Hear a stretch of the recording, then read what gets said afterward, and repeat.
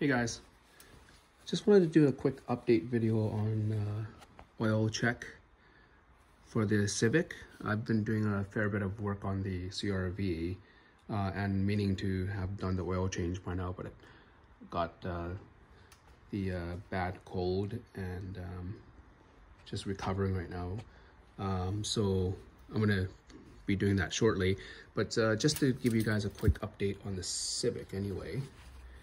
As far as the oil situation on this car, so basically we have about 22,000 kilometers on this car now, 70% oil life, so probably about 3,000 kilometers in. The car has been sitting for about 5 minutes or so, and that's where the oil level is. As you can see, the oil is actually still pretty clean, and it's just right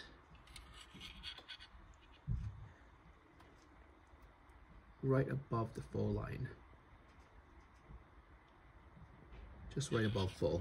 I'll do one more check just because maybe a good pull or anything, but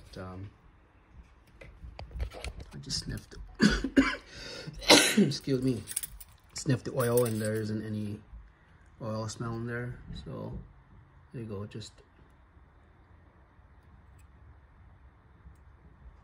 right above full. That's fine. All right, so that's where we are right now.